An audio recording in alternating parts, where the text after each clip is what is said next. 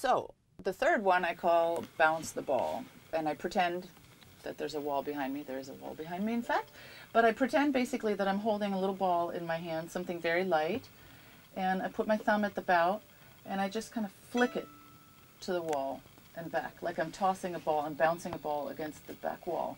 And what is important here is that you're not controlling the in and the out motion, but that you're just tossing and letting go, so that this can kind of snap back, sort of like a rubber band.